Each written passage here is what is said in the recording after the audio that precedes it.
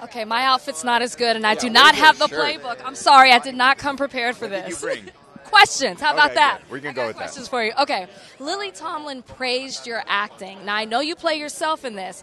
Do you think that maybe we'll see you venture a little bit more into acting? And if so, what genre would you do? Good question.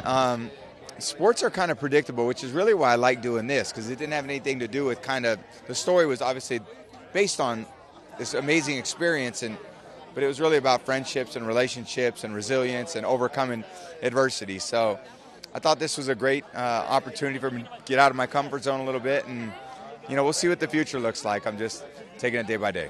If you were to pick a genre, though, which one? Oh man, I love. Good question. I love drama. It's just a good drama. Yeah, a lot of depth to it. Kind of keeps people curious throughout. Usual Suspects, something like that. Some other twists and turns. All right, last question for you.